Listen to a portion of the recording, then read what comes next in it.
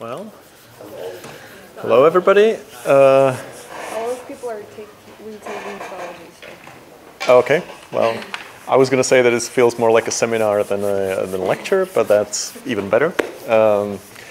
Good. So we are now in a new course, but we're still going to be building on the previous courses and expanding on them. And today's topic is going to be actually a continuation of something that you did already in the first course and you'll be continuing with in this course, and that is the metabolism of nucleic acids. So you spoke about the structure of nucleic acids, a little bit about what happens to them. You're going to talk a little bit more about that in this course. But today I want to talk to you about how the building blocks of nucleic acids, that is nucleotides, are built, are synthesized. So we're going to be talking about metabolism, both the synthesis and the degradation of nucleotides today.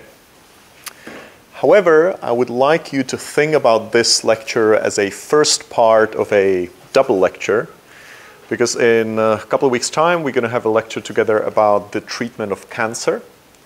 And we're going to be very much building on what we talk about today. Okay, so because a lot of drugs that are used to treat cancer are interfering with the metabolism of nucleotides. So today it's going to be the basis for it, and then in a couple of weeks' time we're going to build on it to explain how various medications work. All right, so don't think that it's done today. Okay, there are still further steps to go. All right. So if we're going to talk about nucleotides, let's first revise what nucleotides are and what kind of nucleotides do we know.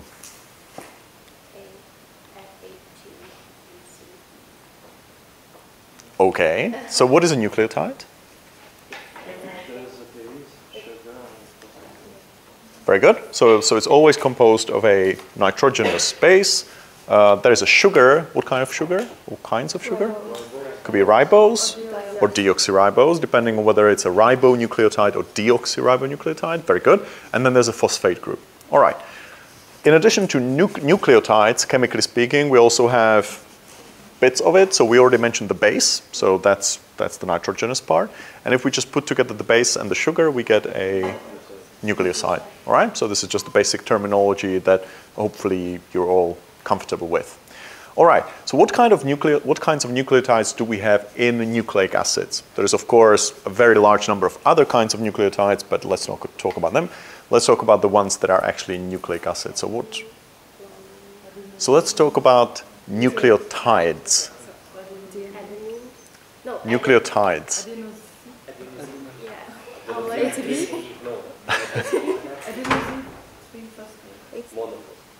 Adenosine monophosphate, very good. Adenosine monophosphate, guanosine monophosphate, cytidine monophosphate. There's uridine monophosphate, very good. Uridine monophosphate and thymidine monophosphate. Okay?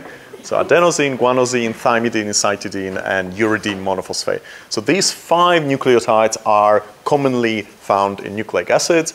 And we know that uridine monophosphate is only, well, generally is only found in RNA. So it only exists in nucleic acid as a ribonucleotide. But we'll see that we can actually make deoxyuridine as well. But we'll see that for synthesis of something else. And on the other hand, thymidine only exists as a deoxyribonucleotide. Okay, so this is a bit confusing because for all the other ones we have to say deoxyribo or deoxyadenosine, deoxycytidine or whatever, but for thymidine it's always deoxy, so we don't say that. Okay, when we say thymidine we always mean that there's deoxyribose there. Okay, because that's the only form that it normally exists in.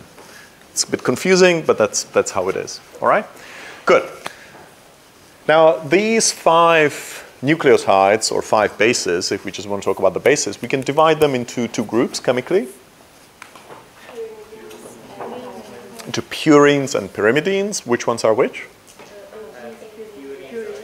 Very good. So adenine or adenosine, whatever, adenine is a purine, guanine is a purine, and the rest of them are pyrimidines. All right? Okay, so this was just a brief revision. Hopefully this is something that's easy for you.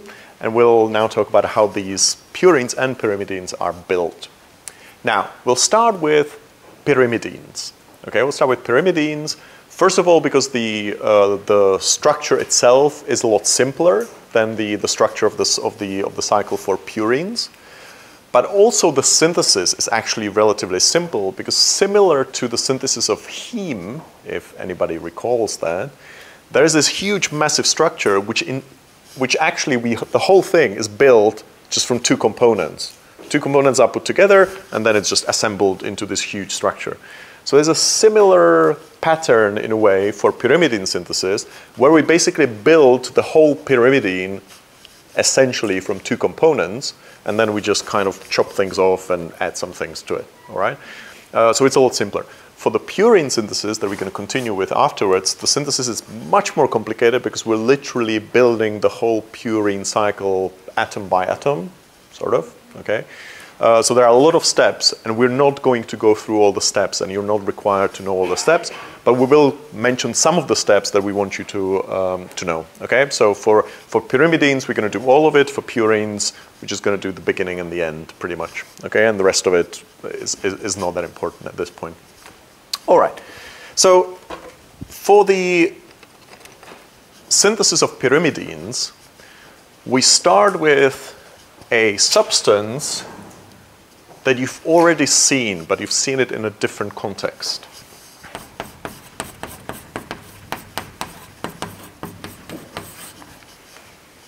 Does anyone recall what this is?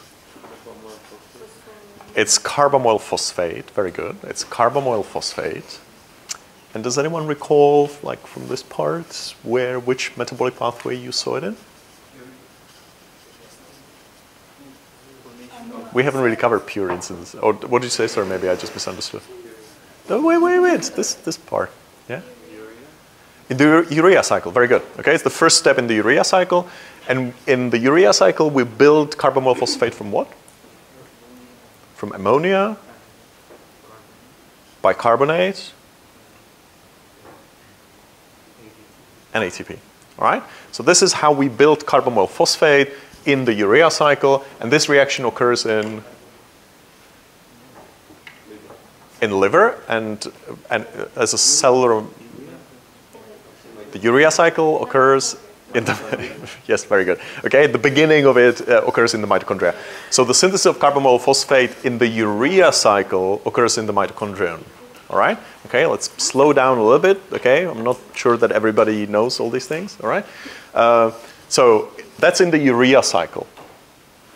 In the synthesis of pyrimidines, we also build carbamoyl phosphate. Well, we build it differently from different starting materials, and it occurs in the cytoplasm. So this is a cytoplasmic reaction. And we don't start with ammonia, but for the donor of nitrogen, we use glutamine. Okay? So we start with glutamine. From that, we only need the nitrogen. We also need bicarbonate, so that's the same. And we need 2 molecules of ATP.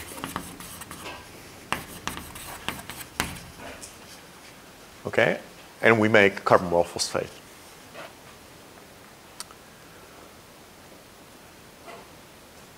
Even though we're building the same building block, the same starting substance, we are in a different compartment, and we are using different enzyme, and we're using different starting substances. So, okay, so there are similar reactions, similar things, but they are actually quite significantly different. However, there do exist enzyme disorders. We're not going to talk about them today, but there are some disorders of the urea cycle, and I think maybe in some of the clinical detective stories, maybe there was something mentioned about that, where there is a crossover between pyrimidine synthesis and urea cycle, but let's not worry about it now. All right, so we made carbamoyl phosphate. The enzyme activity is called carbamoyl phosphate synthase 2. So the one in the urea cycle is called carbamoyl phosphate synthase 1. It's carbamoyl phosphate synthase 2. But as we'll see in a second, it's actually part of a larger enzyme that does several things at once. Okay, so you can remember this as a carbamoyl phosphate synthase 2 activity, but it's actually part of a bigger enzyme. We'll get to that in a second. All right, so this is the first starting substance for pyrimidine synthesis. The other one is already made. It's an amino acid that we find pretty much elsewhere, or we can synthesize it, and that's aspartic acid. So we build the whole pyrimidine ring using just carboxyl phosphate and aspartate. We join them together, and we basically have a pyrimidine ring. All right? So let's draw that.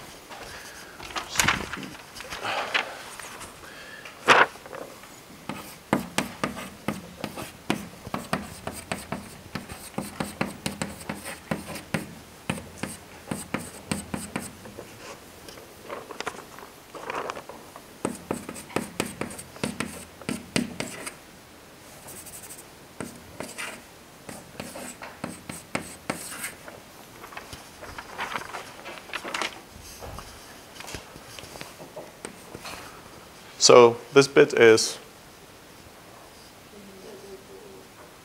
this part is Aspartic acid? it's aspartic acid. Okay? Yeah. And this is carboxyl phosphate that we just made by this first reaction. All right?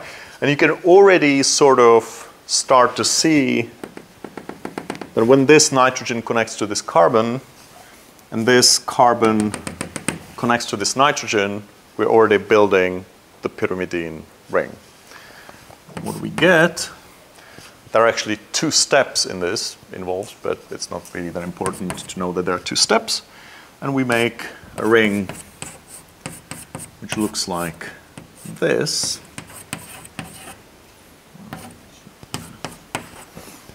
Okay. Which looks like this. Oh, sorry. Yeah. Yes? It's in the cytoplasm. It's in the cytosol. Sorry? Potentially any cell is capable of synthesizing pyrimidines. Okay? For pyrimidines, it's not super, there's no super specific organ. For purines, the majority of that occurs in the liver. For pyrimidines, pretty much any cell can synthesize it. So, we get this ring, or this substance, and this substance is called dihydroorotic acid.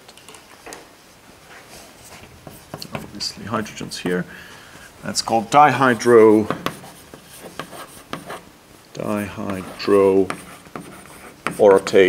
or orotic acid. Dihydroorotate.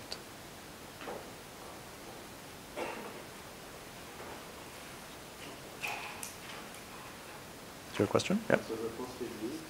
Yes, the phosphate leaves and water leaves there. Yeah.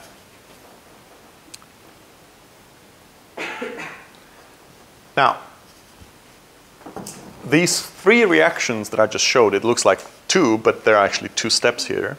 Okay, so these three reactions are all catalyzed by the same big enzyme that has three enzyme activities. Okay, the enzyme is called CAD, which is just an abbreviation of the three enzyme activities that the enzyme possesses.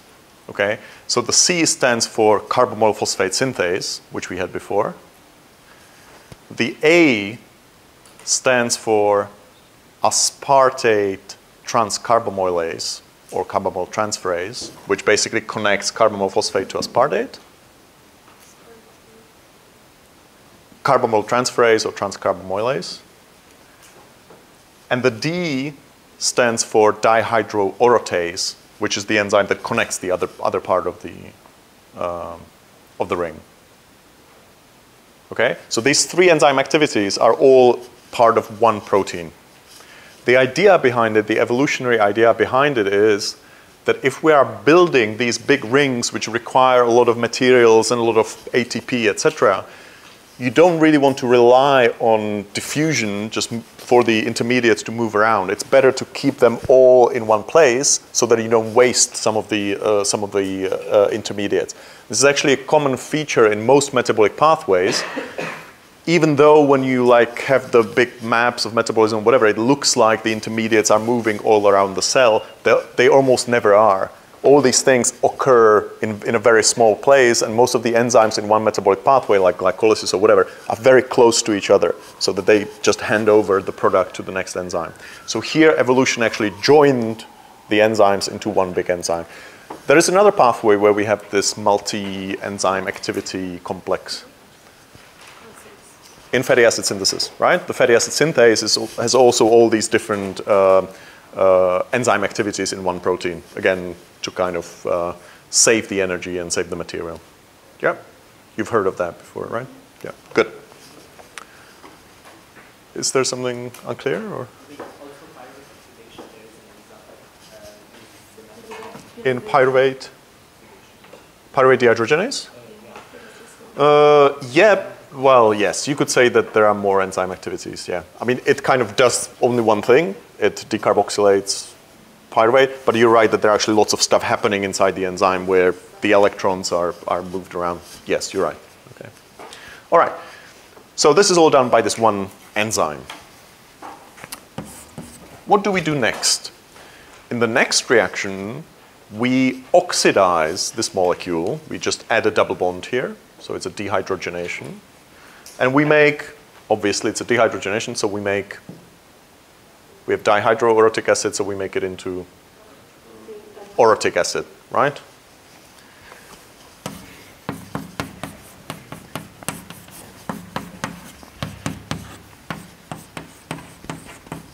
Okay. Orotic acid. So the enzyme is just dehydrogenase, correct. It's dihydroorotate dehydrogenase. Now, what is really interesting about this enzyme is that this enzyme is actually present in the inner mitochondrial membrane. And it uses as its acceptor of electrons, because here we are taking electrons from dihydroorotate, right? So we need to put these electrons somewhere, and we put them onto coenzyme Q. So ubiquinone to ubiquinol. Now, when we talked about the respiratory chain, we mentioned some other enzymes that also donate electrons to ubiquinol. Does anyone remember?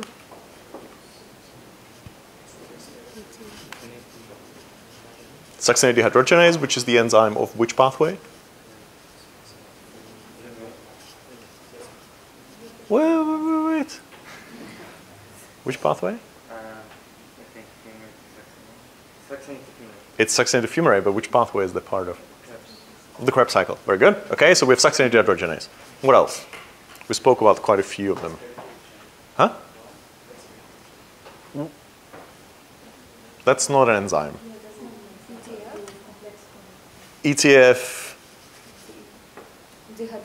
dehydrogenase, very good, which is part of which pathway?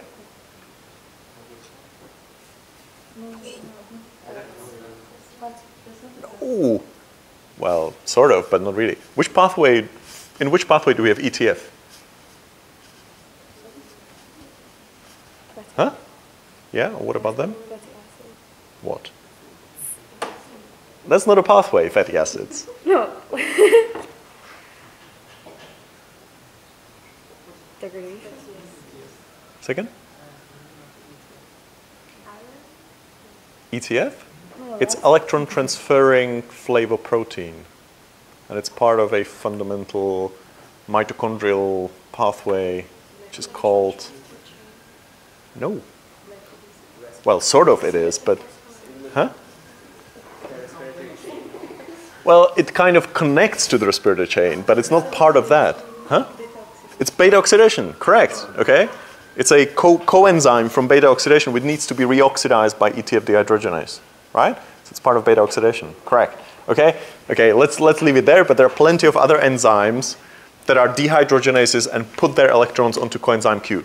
One of them is in the synthesis of pyrimidines, and it's dihydroorotate dehydrogenase, okay? So we start in the cytoplasm, and then for this one step, the intermediates have to go into the intermembrane space, there dump their electrons via this enzyme onto Q, and then we continue with orotate further on, right? And then it goes out of the mitochondria. Yes, but it doesn't enter into the matrix, okay? It doesn't go into the matrix. It's in the intermembrane space, and the enzyme, dihydroorotate dehydrogenase, is present in the inner membrane, but it only accesses basically the intermembrane space, okay? So it doesn't go into the matrix.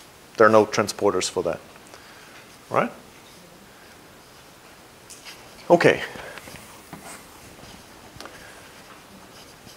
What we do in the next step is one of the fundamental differences between the synthesis of purines and pyrimidines. Because at this step, we add the sugar, okay? So basically, everything is ready, pretty much. Actually, when you look at orotic acid, it already kind of looks like one of the pyrimidine bases. Which one?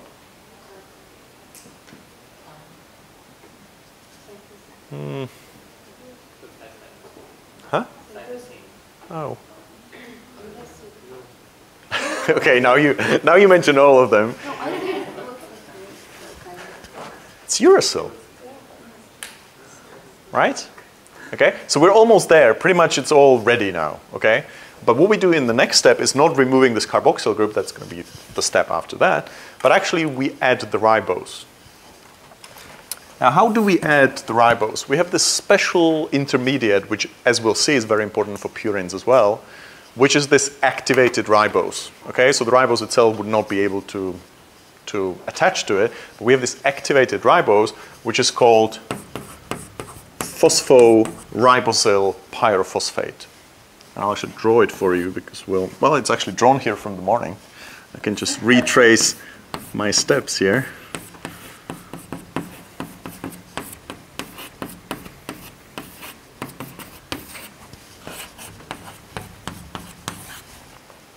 Okay, so this is phosphoribosyl pyrophosphate.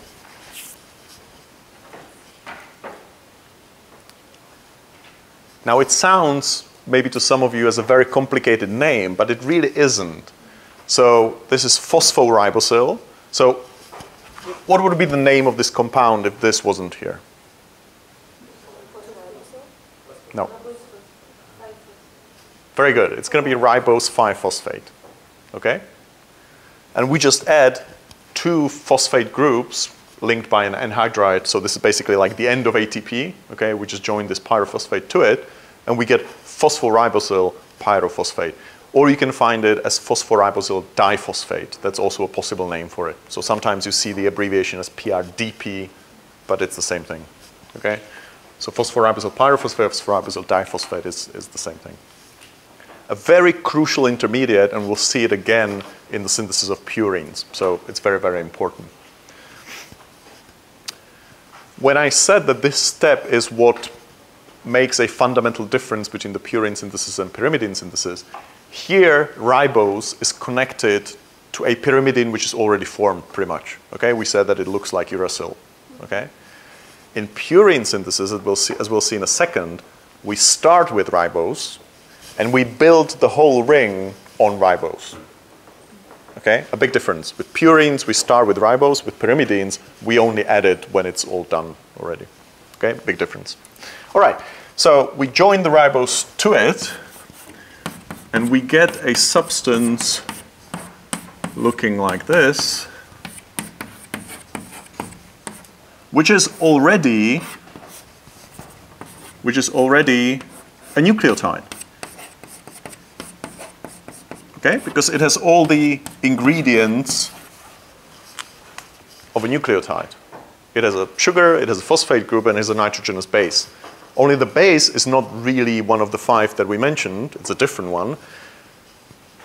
And this nucleotide is called orotidine monophosphate because it's still orotic acid there. Okay? So it's called orotidine monophosphate.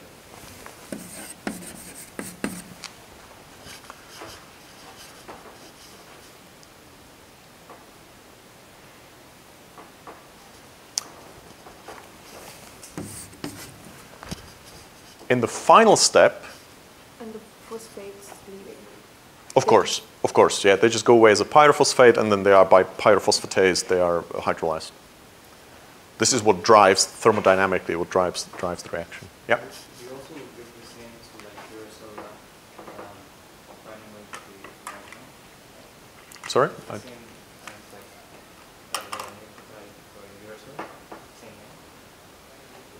No?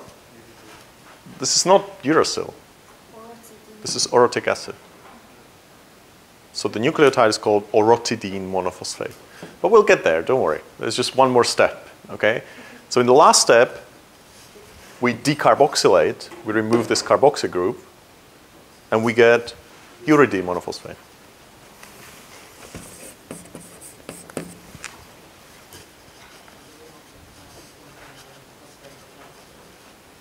Well, the name of the enzyme activity would be orotidine monophosphate decarboxylase, that's right. But actually, these two reactions are again done by one enzyme. And it's called uridine monophosphate synthase.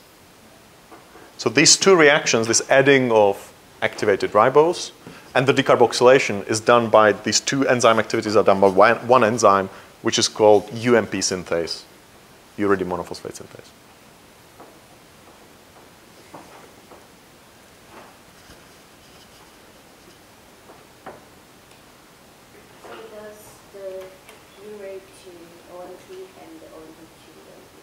Say again? It does the steps of adding the PRP. Yes. And also the decarboxylation. Correct. Correct.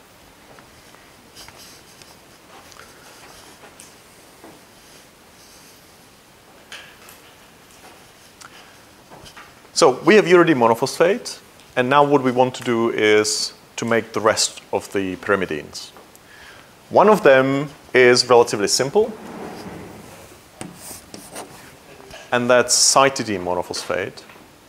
Sorry, did you have a question? Or? No, okay. You were suggesting cytidine or? No. No. Adding methyl group to uracil is amplified. We'll get to that, but that's actually a little bit more complicated than it looks, okay? So the easy one is the making of cytidine monophosphate. And since I'm sure that you all know the structures of these compounds, or at least have them in front of you, what do we need to do in order to make cytidine from uridine? Hmm? Removing the O? No, we have to. Okay. It's not just removing the O. That wouldn't be quite enough. Yeah. Okay, we need to basically transaminate it in a way. We need to exchange one of the oxygens for nitrogen, right? And we do that, and the donor of nitrogen is glutamine. Okay, so it's actually the amido nitrogen. So it's not really transaminase, but anyway. But it's adding the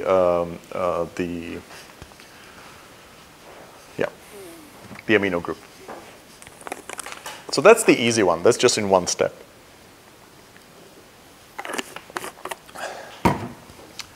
For thymidine, it's a little bit more complicated. Remember we agreed that with thymidine there's something different.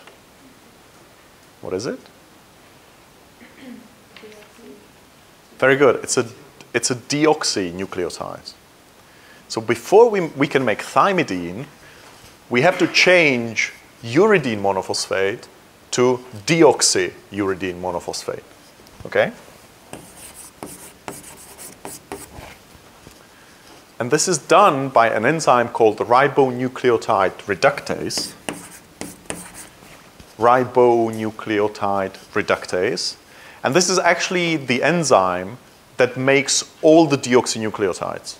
Okay, so this is not special just for this reaction, but if we want to make any deoxyribonucleotide from any ribonucleotide, ribonucleotide reductase is the enzyme for that. Yep? No, sorry, I did not. Is there an enzyme for the UMP?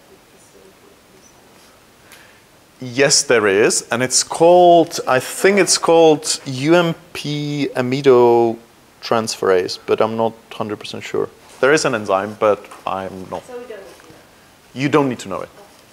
Okay, you just need to know the glutamine is needed, and then there is an amino group at it. Okay. So in the first step, ribonucleotide reductase, which is a very interesting enzyme, and it's also one of the target enzymes for the treatment of cancer, and we'll talk about it in the next lecture. Well, not tomorrow, but in a couple of weeks' time. So ribonucleotide reductase is a very, very interesting enzyme.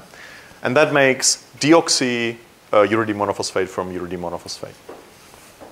And in the next step, we can finally make it into thymidine.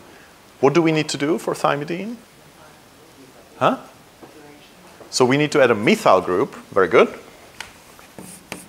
So we add a methyl group, like so. Do we need to know the structure of Well, yes. I mean, it's just deoxyuridine monophosphate. Which is, yeah. Okay. So we add a methyl group and we make it into thymidine monophosphate. Again, notice that there is no deoxythymidine monophosphate, even though it's a deoxynucleotide, but we just don't say that. Okay? It's a bit funny, but that's how it is. Now, what is the source of the methyl group for this methylation? SAM is the answer that everybody gives, and in the morning I had the check group and everybody said SAM. Well, this time it really isn't, okay? It's not even cobalamin, it's tetrahydrofolate, and it's something that's called methylene tetrahydrofolate.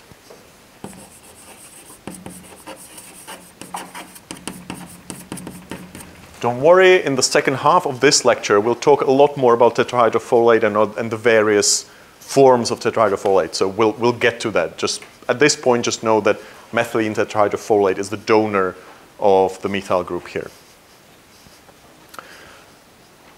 All right, and we made thymidine. The enzyme for this is called thymidylate synthase. Thymidylate synthase. And again, it's one of important enzymes, not so much for the treatment of cancer, well, sort of, but not, well, it is. For treatment of cancer and also for treatment of some of the viral diseases. So some of the antivirotic stuff also attacks thymidylate synthase. It's a very, very important enzyme. All right, and now we have all the pyrimidines that we need. Do you have any questions? All clear? Good. Well, that's going better than I thought. Yep. Sorry, can you just speak up? It's very...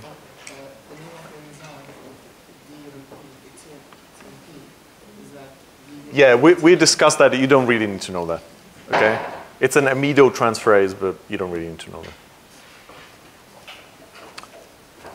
All right. Well, yes?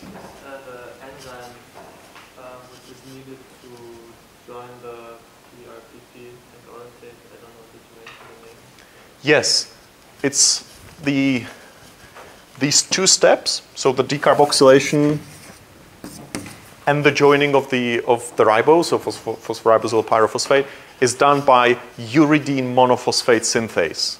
Okay, so both steps are done by the same thing. Yep.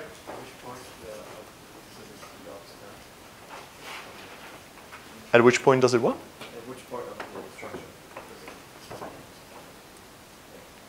How do you make a deoxynucleotide from a nucleotide?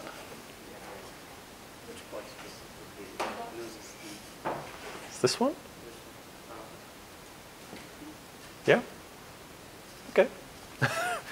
I thought this is something that you've seen before, what deoxynucleotides look like. And no? Okay. So, yeah, it's that one. The enzyme CAD, A stands for? It stands for aspartate transcarbamylase or aspartate carbamyl transferase. It's the same reaction. All right, good. So we can move on to the synthesis of purines. Then we'll cover the degradation, and then we'll talk about folic acid metabolism. That's basically the rest of the lecture. Just trying to have a look whether I forgot something, but hopefully not. Yeah.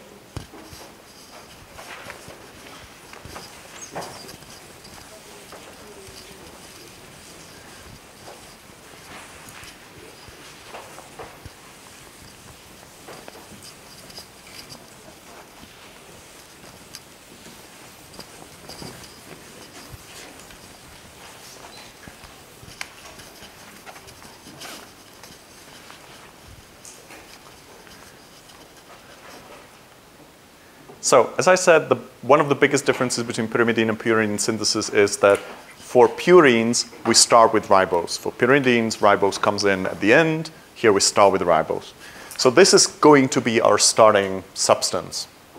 Okay, phosphoribosyl pyrophosphate. How do we make it? We make it from the obvious thing to start with, which is this. What is this called? Ribose 5-phosphate. And where do we get it from? Yeah, from the pentose phosphate cycle. All right? So this comes from the pentose phosphate cycle. And we charge it with 2 equivalents of ATP. Okay? 2 ATP to ADP. And we make the phosphoribosyl pyrophosphate. Why am I showing the reaction here? This reaction, this activation of ribose, is one of the important regulation steps in the synthesis of purines. Okay? The enzyme is called phosphoribosyl pyrophosphate synthase. And it is inhibited by ATP and GTP. So by the finished purines at the very, very end, so these will inhibit the reaction allosterically. Okay? So it's one of the regulatory steps here. Then we have PRPP, but PRPP, phosphoribosyl pyrophosphate, can be used, as we saw, both for the synthesis of purines and for the synthesis of pyrimidines. Okay?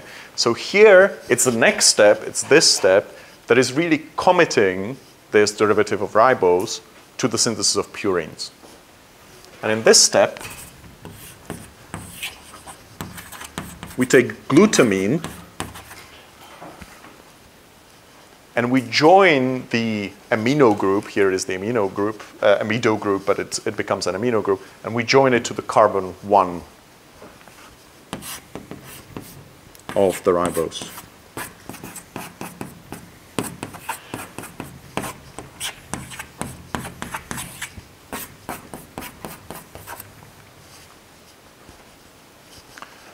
What we get is phosphoribosyl amine, and this is the first real building block of the whole purine ring.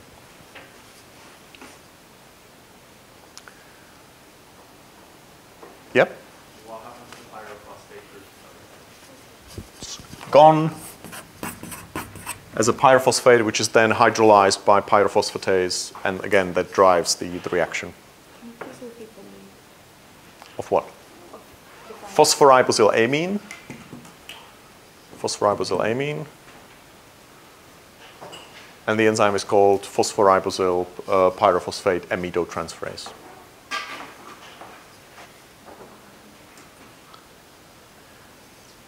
This enzyme step is another regulatory point. But here, the regulation is a bit more complicated. First of all, there's also a negative feedback inhibition by the finished purine nucleotides. Okay, so they will inhibit it. But, and that's quite interesting, this enzyme is actually positively stimulated by its product. By its reactant, by phosphoribosyl pyrophosphate. So there is a positive feedback, not inhibition, but actually stimulation. Not feedback, sorry, feed-forward stimulation by the availability of phosphoribosyl pyrophosphate.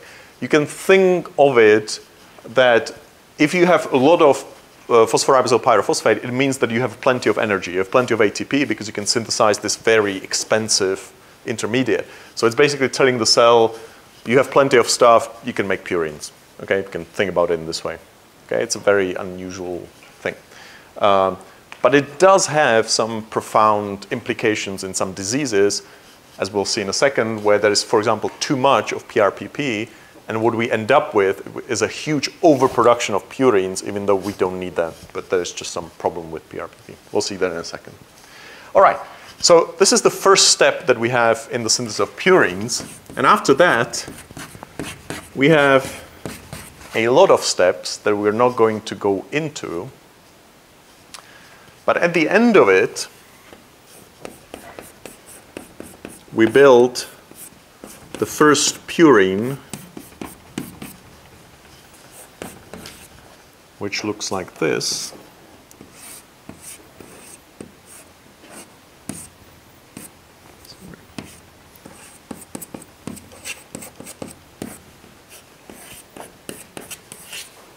Just get the double bonds there.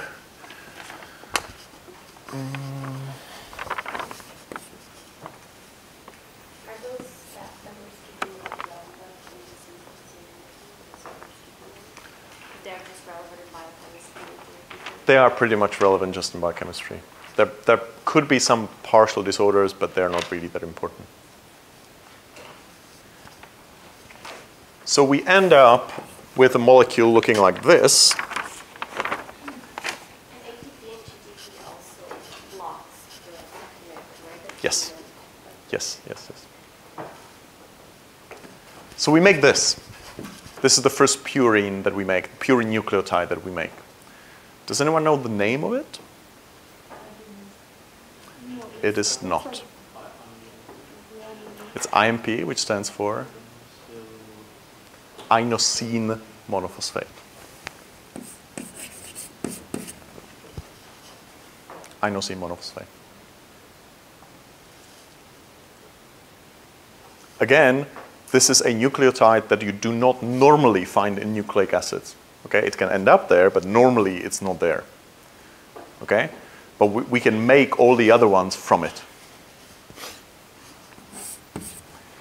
So this is inosine monophosphate. Do you know what the base is called? Nope. Inosine would be this. Okay, it's the nucleoside. Would be called inosine. But the base is called, anybody? It's called hypoxanthine.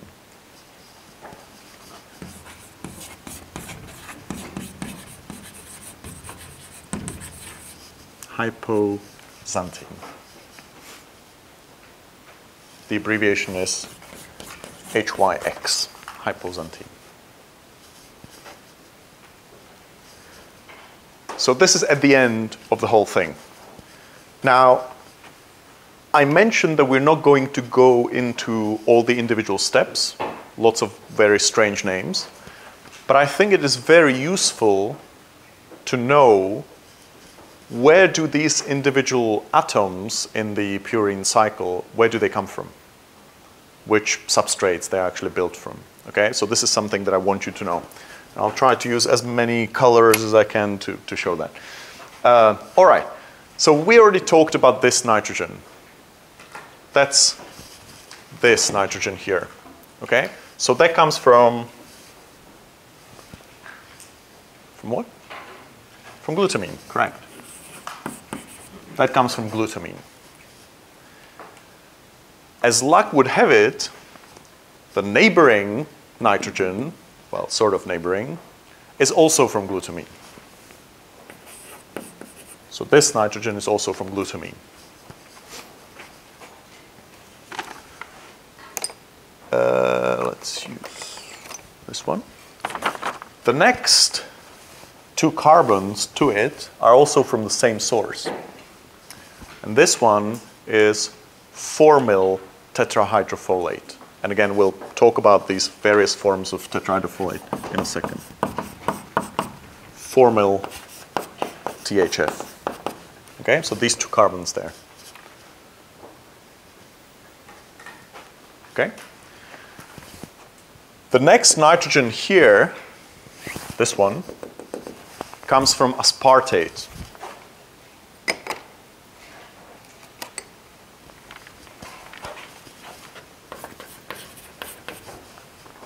This one comes from aspartate.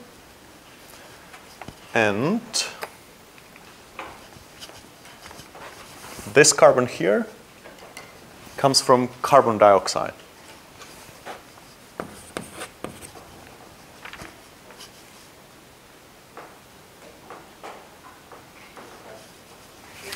This one. The final bit that I don't think I have any color to denote. But, okay, let's use white then. The final bit is this whole thing. Yeah? The rest of the carbons are accounted for, or the rest of the atoms. And this is the only one that's missing. And this whole thing comes from glycine. It's actually glycine. Glycine.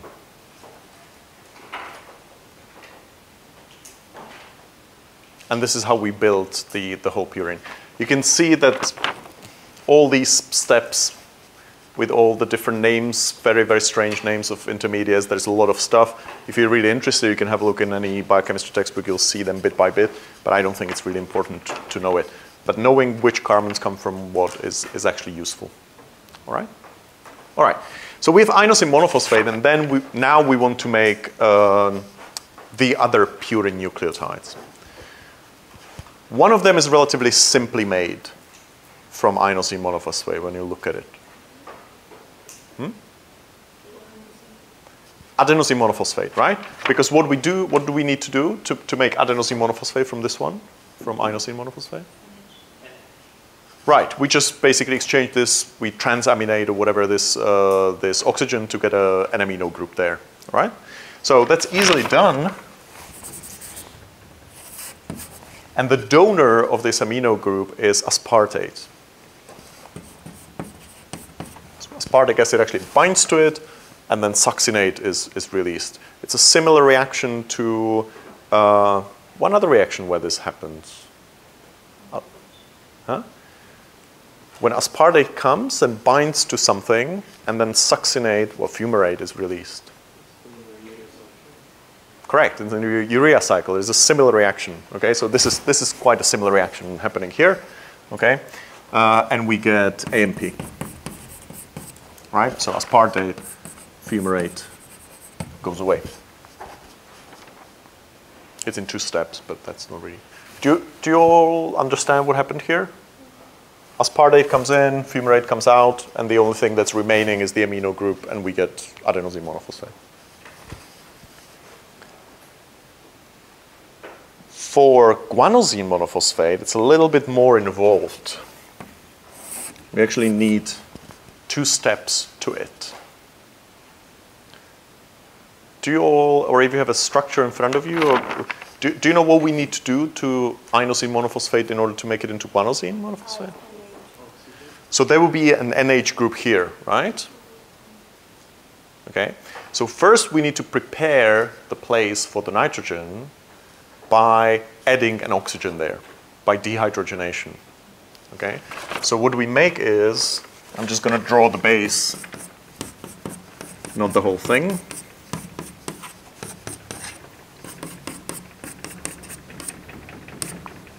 Like so. Okay. Some double bonds there. That's not really that important. And this base is called xanthine. So we had hypoxanthine, and this one's called xanthine.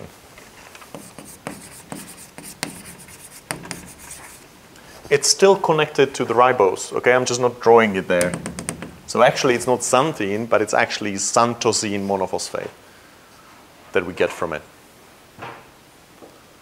So it's a dehydrogenation, okay? Dehydrogenation, and we get xanthosine monophosphate. Then we add an amino group from glutamine,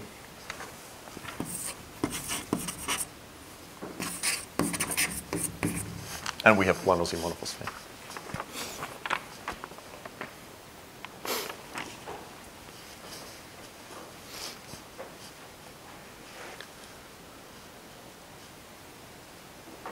Does this make sense?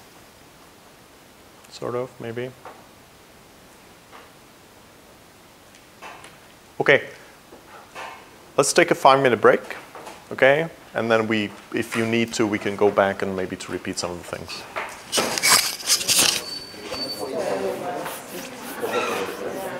Do you have any further questions about the synthesis? Again, those pathways, as most pathways, are very easily found anywhere on the internet, textbooks. They're just everywhere. Okay, so even if you missed some detail, it's very, very easy to find them. All right, good. No questions? No. All right. So we'll now move on to the degradation of these nucleotides, how they are degraded and excreted. This is actually relatively, well, it's definitely a lot simpler than the synthesis. The pyrimidine nucleotides are degraded essentially to carbon dioxide and water. Okay, so pyrimidines, and nitrogen, of course. Pyrimidines are basically degraded all the way. Okay, there are some complications in it, but in the end, they are completely degraded. Okay, for purines, this is not possible. We, as humans, as mammals, are unable to completely degrade nucleotides. Some other animals are, but purines, but we aren't. The final product of purine degradation is something that you've already heard about, and that's final product, purine. It's not urea, no. Uric acid. It's uric acid. It's uric acid, and when you see the structure of uric acid, you'll see how easy it is to make it from purines. Because basically, we were pretty much there already. This is uric acid. This is the final product of purine degradation. And you can already kind of see how, hopefully, how we can make it from all the purines. Okay?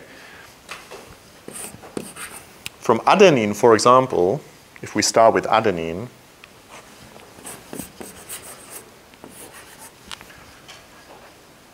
we first deaminate adenine, and we get what? Sorry?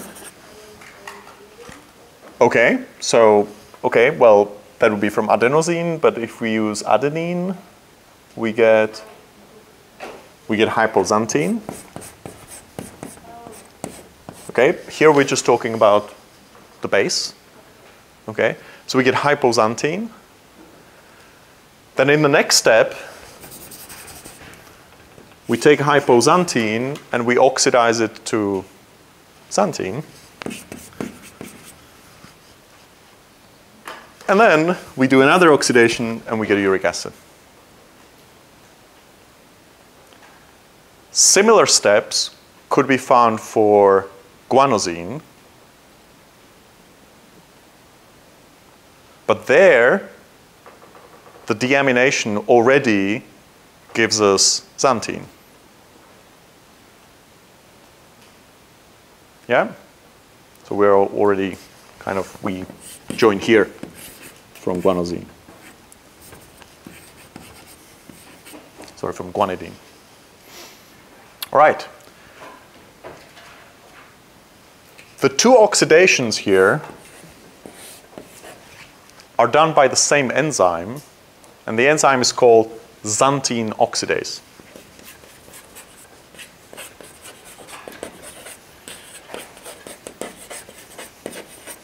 Xanthine oxidase. So it catalyzes both of these reactions. Xanthine oxidase, apart from being a pharmacological target, we may get to it in a second, what it's actually used for, is quite interesting from the point of view of trace metals, because it contains a very interesting trace metal. Does anyone know which one? Lead? No, it's not a trace metal. Lead has no biological function. Okay, okay. Lots of different ones. It actually contains molybdenum. It's a molybdenum containing enzyme. So this is just an interesting thing. If somebody asks you which enzyme contains molybdenum, you can say, well, obviously, xanthine oxidase.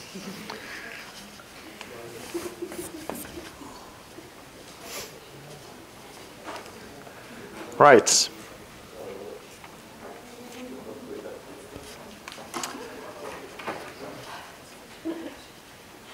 So uric acid is the final end product of purine metabolism.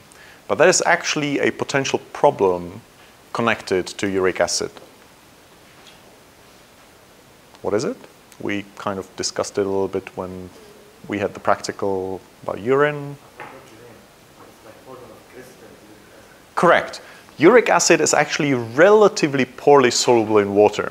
So as the concentration gets higher, it has a propensity to crystallize, to drop out of solution as crystals.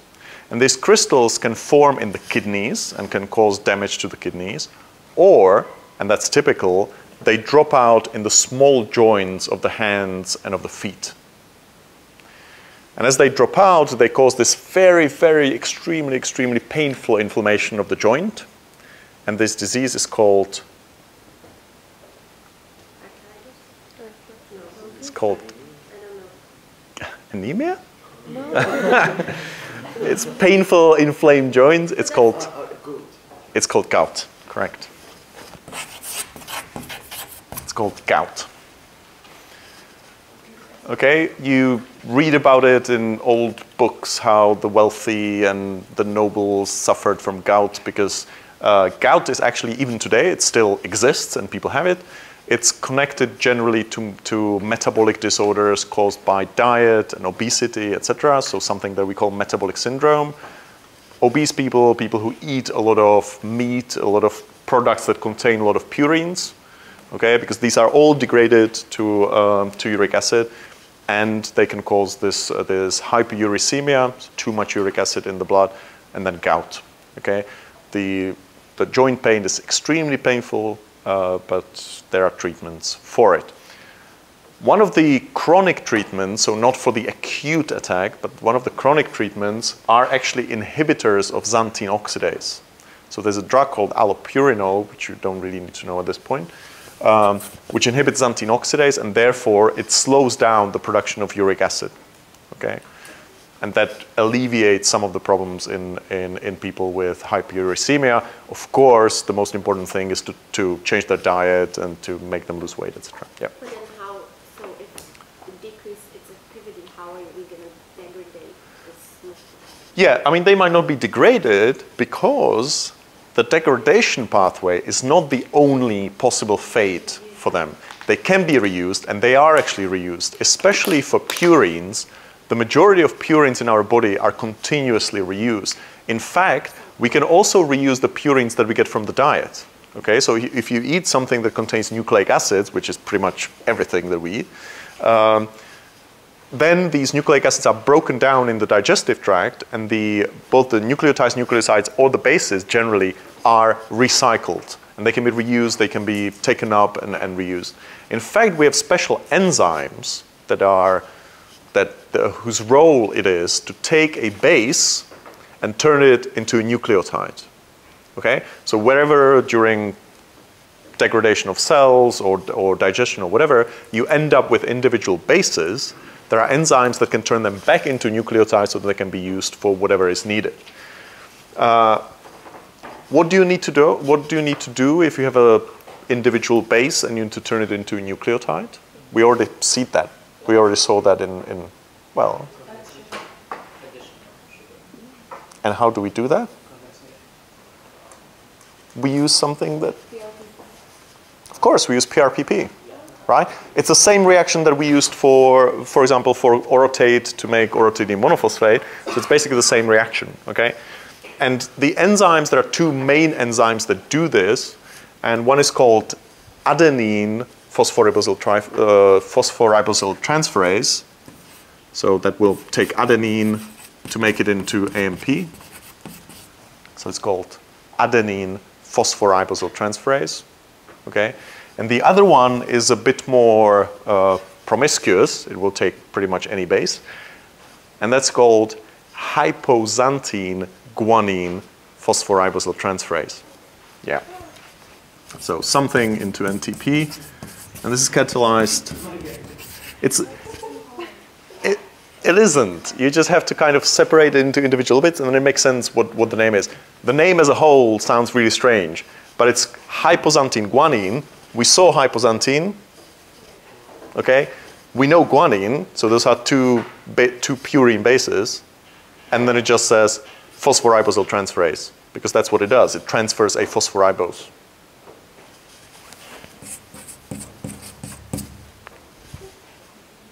Do you want me to write it down? No, can you just please repeat what? Okay, so hypoxanthine, one base, one substrate. Guanine, another possible substrate, okay? And then it's phosphoribosyl transferase because it takes PRPP and transfers the phosphoribose to it, basically. So it's a phosphoribosyl transferase. Okay, so the name is, yeah, not easy, but when you understand what it means, it's actually relatively easy to put it together. And that is, it just makes. So it takes pretty much any base and makes it into, sorry, not NTP, but NMP, a monophosphate, sorry. Yeah, it has much broader specificity, so it can take other ones. It's called adenine phosphoribosyl transferase. Now,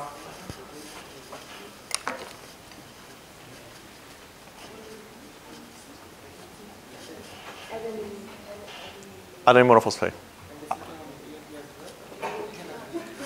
N stands for any nucleotide. Any N. X is something, okay? So any base should be. Into any kind of monophosphate. Sorry? X doesn't stand for example, right? No, X stands for anything, okay? So I can put Q there or something, I don't know, yeah. Now, so these two enzymes are responsible for recycling these bases so that we don't have to spend a lot of energy and a lot of material to make them continuously. They're recycled, they're taken from the diet. This recycling is much more important for purines. There is recycling of pyrimidines, but not as much, okay? So the majority of nucleotides that are recycled are purines, okay? So it's much, much, much more important, yes? And this happens all over in the body as well. Yes, pretty much. Yes, it does. Sorry? Yes, it occurs in the cytosol. Okay. The main site from the point of view of the body, the main site for purine synthesis is in the liver. Okay, so the majority of purines are synthesized in the liver, but potentially any cell is capable of synthesizing them when it's needed.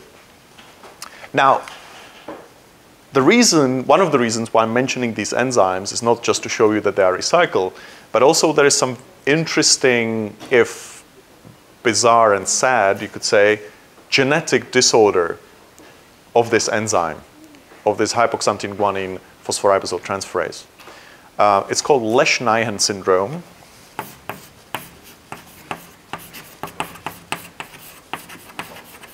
Lesch-Nyhan syndrome.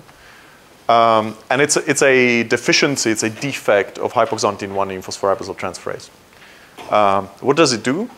Well, so it's an inborn error of metabolism, and the main presentation, if I'm correct, I think it's X-linked. So the majority of children who suffer from it are male children. And the presentation is very strange. There is very profound, well, to varying degrees, but quite profound neuropsychiatric retardation, so slow development. But the most bizarre symptom is a tendency, a very strong tendency to self-mutilation, to self-harm. So these children actually, if they are not restrained, they have a tendency to bite their fingers off. So not their fingernails, but their fingers off. Sometimes they bite their lips off. So there is a very, very bizarre presentation which can actually lead to very, very significant damage to their bodies. And these children suffering from this very sad and incurable disease have to be physically restrained from harming themselves. So this is just an illustration that something that appears to be somewhere hidden in purine synthesis or whatever, or recycling, can have its defect can have this very profound effect. Yes? And there's, I know it's incurable, but is there a treatment? Not really. It's all just symptomatic treatment and palliative care, basically. Treat the symptoms to a point that they wouldn't mutilate themselves? As far as I know, you really can't. I mean, there's basically a necessity for physical restraint. But there are varying degrees of the neuropsychiatric defect. So I've never actually seen a person with that. It's a relatively rare disorder, okay? But from what I read, some of them are actually can, at some level, communicate, okay? So there is a possibility. But you can't, like, when they do communicate, apparently, that's what it says in the literature, they ask you to restrain them physically because they cannot stop themselves from harming themselves, basically. They still feel the pain. Oh, absolutely. Yes. Yes, they absolutely do. Yeah, it's a pretty horrible disease, but as I say, it's fairly rare. Yeah. X-linked recessive or dominant? It's X-linked recessive, but I mean for X-linked, it's a bit. Yeah, but it's recessive, you could say. Yes. The other symptom in Lesch-Nyhan syndrome is actually an overproduction of purines. Why is that? Well, HGPRT uses as its substrate, normally when it's functioning, it uses as its substrate PRPP. When the enzyme is deficient, there's a lot of PRPP which is available, and since we said that there's this weird feed-forward activation of purine synthesis, when you have a lot of PRPP, you will start synthesizing more and more purines even though you don't really need them. Okay, so there's an overproduction of purine, overproduction of uric acid, and there can be gout associated with that as well. So the life expectancy is relatively short, but it's not like just a few months or something. It's definitely years. Yeah, multiple years. I think there might be some that grow to adulthood. And it's horrible, but fortunately, it's very rare. All right. So this is about the degradation, recycling, etc. of purines and pyrimidines. The final bit that I want to talk about, actually, I'll mention one more thing. You've heard, or you will hear, but you've probably heard already, about severe combined immune deficiency. Yeah? Yeah, in children that are born basically without any immune system, sort of, okay? Do you know what it's caused by? Yes, it's good. That's it. Yes. Do you know?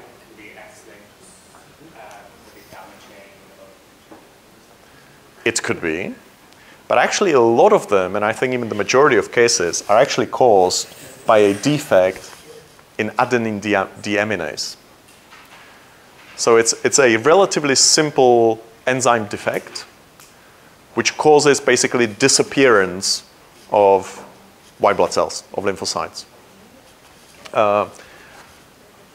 The reason behind it is a little bit complicated. There's just too much adenine, too much adenosine, which then blocks ribonucleotide reductase, and therefore none of the other nucleotides are synthesized. But this is just an information when you call about SCID. Yes, there are different types, okay, but a lot of cases are caused by this one simple enzyme defect. And there have been attempts at treating these children both with infusions of the enzyme, but also gene therapy. And it was actually, if I'm not mistaken, it may have been the first disease to be treated by gene therapy. But actually it was a disaster, it didn't work at all, and I think some of the children died or something. So it actually stopped the trials for a very long time. But anyway, this is just another interesting connection of purine metabolism to something else. The final bit, it's not very interesting, no?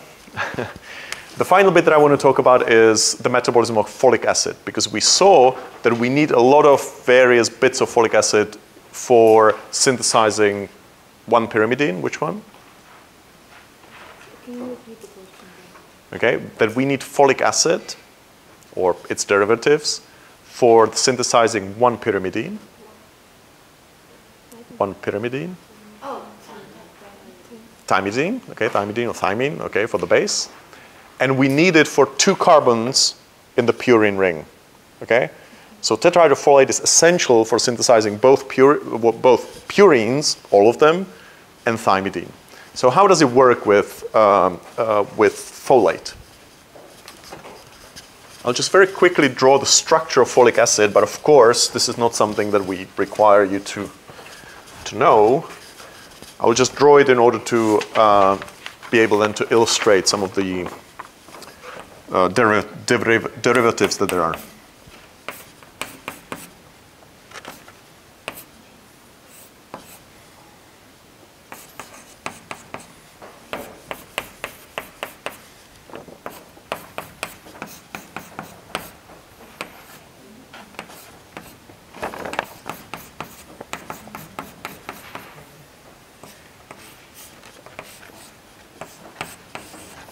Now, some of you have had or will have a presentation of folic acid, so hopefully this will help you, or maybe not if it's too late, in your seminars. Who will present on folic acid, or has already? Have you done that already, or tomorrow? Okay, well, they have a little bit of a help.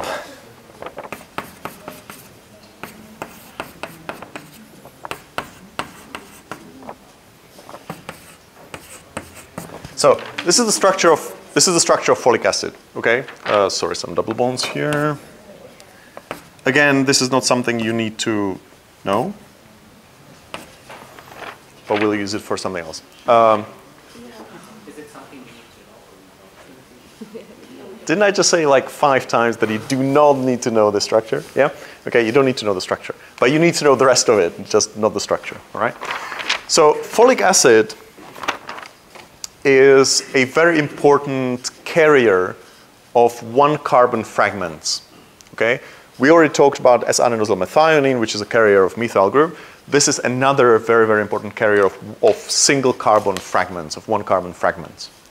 Now, folic acid on its own is not active. We first need to reduce it, and we actually need to reduce it twice in order to get to its active form, which is called tetrahydrofolate, tetrahydrofolic acid, which is basically, if you look at me, just get rid of these 2 double bonds, and we have tetrahydrofolic acid.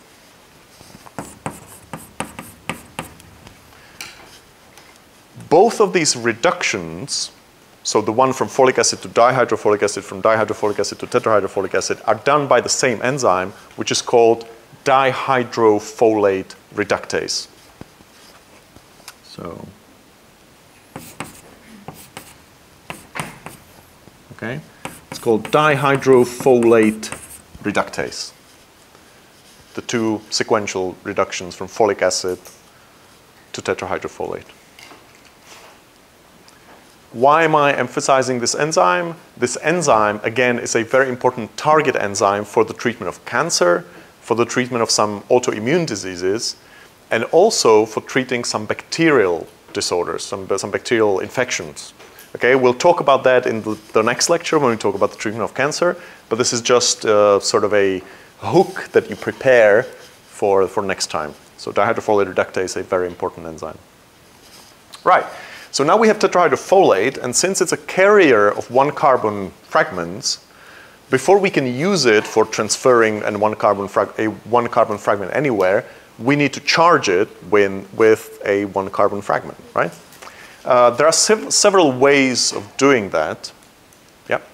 I'm sorry, I got a bit lost. The charging will happen with tetrahydrofolate. Yes, this is the only one that's useful for us. Sort of, yes. Okay. This is the real coenzyme. And why does this small change activate? Because that's how nature made it. It looks like a small change. But actually, if you looked at the 3D structure of the molecule, it makes a big change to the shape of it. Okay, so it looks like I just kind of removed 2 small, bits of it, but it actually makes quite a big difference to the shape of it.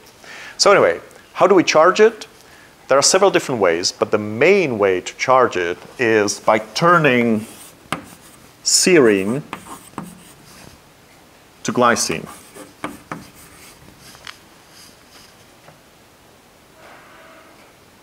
You've probably already given up, haven't you? No? Okay. If you remember the structures of serine and glycine, well, the hydroxyl group doesn't really play a major role there, but we're removing just 1 carbon. Okay, 1 carbon and 1 hydroxyl. Okay? What do we get from it? we get the first derivative of tetrahydrofolate, which is called methylene tetrahydrofolate. I'll draw it in a second what it actually looks like.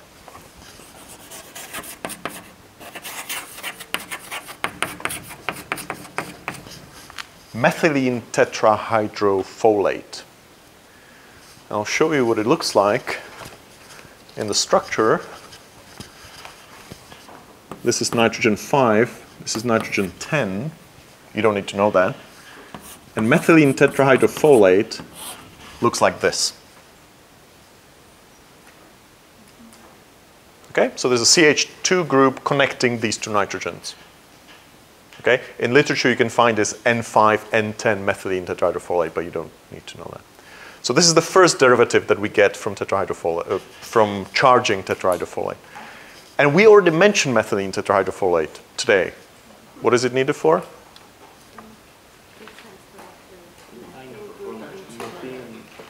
Into no. From Deoxyuridine monophosphate to thymidine monophosphate. Correct. Okay. So methylene tetrahydrofolate is absolutely essential for making thymine or thymidine. Okay. Without it, we can't make nucleic acids because thymidine is, well, we can't make DNA rather because we need thymine for that. All right. However, methylene tetrahydrofolate can be also changed to other forms of tetrahydrofolate. It can be oxidized, for example, to 4-mil tetrahydrofolate.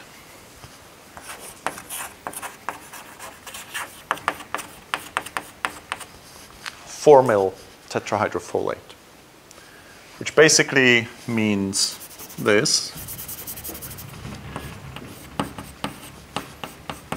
This is 4-mil tetrahydrofolate. Well, N10, 4-mil. It can be also N5, 4-mil, but whatever. And this we already saw today as well, because this is the form of tetrahydrofolate needed for the two purine carbons there. Okay, if you remember the colored picture. Well, yeah, for the purine synthesis, all right? So 4-mil tetrahydrofolate is needed for the purine synthesis. Now, and this is crucial, well, sort of, but anyway. This reaction, this oxidation, is reversible. So we can also reduce it back to methylene. This is, we can exchange them, whatever is needed. However, there is another possibility that we can make from methylene tetrahydrofolate. We can reduce it and make it into methyl tetrahydrofolate.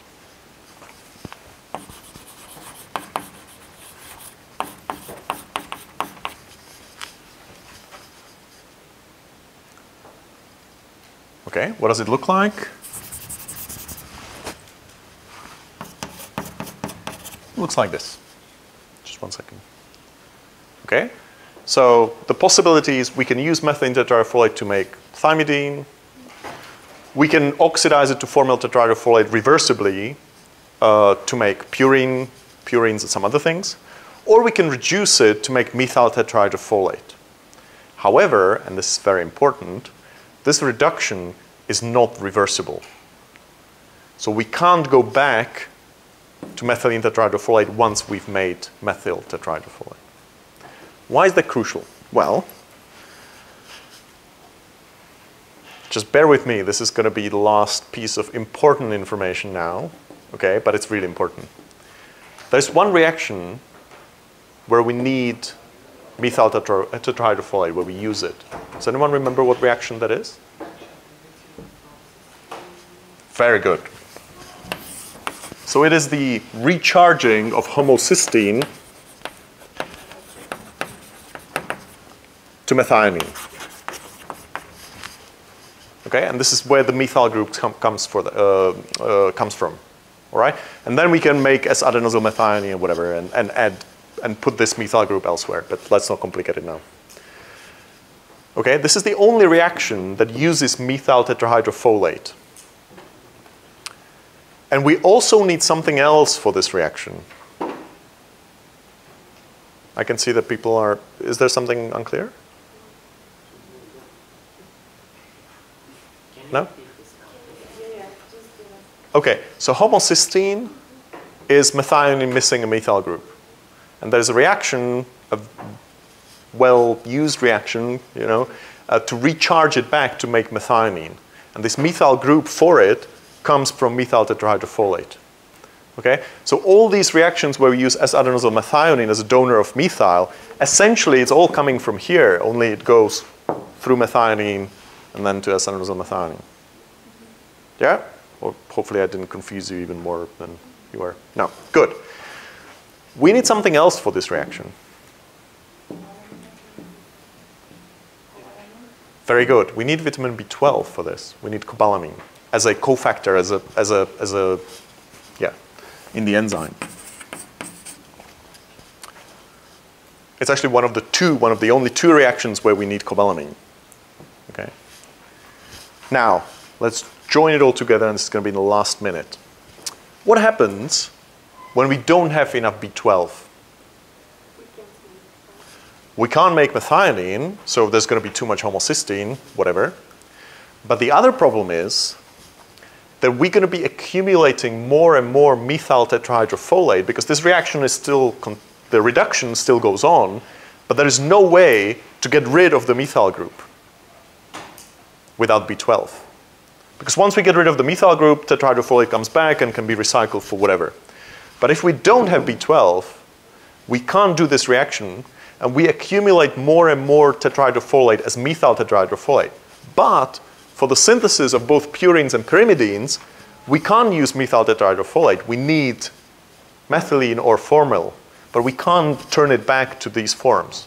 So essentially, when we're lacking B12, many of the symptoms, well, the main symptom, which is anemia, which is megaloblastic anemia, anemia with big cells, is actually caused by a deficiency of folic acid.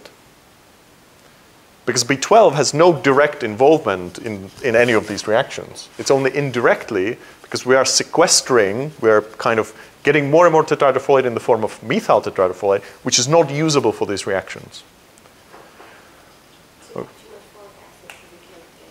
You have too much methyl tetrahydrofolate, not too much, and not enough of the other forms that you need, correct. Symptoms come from having too much of this or too little of the rest? Too little of the rest. So not from too much? No, that's not really a problem, okay? However, and you'll have that in your presentation, so you have already, when you talk about B12, there's another reaction which also needs B12, and that has nothing to do with these, okay? Why am I stressing this? This is one of the fundamental clinical problems that you can harm people. A person comes to you and says, well, I have anemia. Well, they probably don't say that, but you find out that they have anemia and that their blood cells are too big. And then there are two possibilities. First possibility is that they have too little folic acid. The other possibility is that they have too little B12. If you don't find out and you just give them folic acid, the anemia will go away in both cases. Because they are both essentially caused by a lack of folic acid, right? So the anemia goes away and it feels like you've cured the patient. However, if the real problem is B12 deficiency, this other reaction, hopefully you'll hear about it in your seminar, will still be deficient. And this causes then neurodegeneration and basically irreversible damage to the nervous system. So this is a very dangerous thing to do. And if you have megaloblastic anemia, or if you have anemia with big red blood cells, you always need to find out whether it's because of folic acid deficiency or B12 deficiency. All right, any questions? No?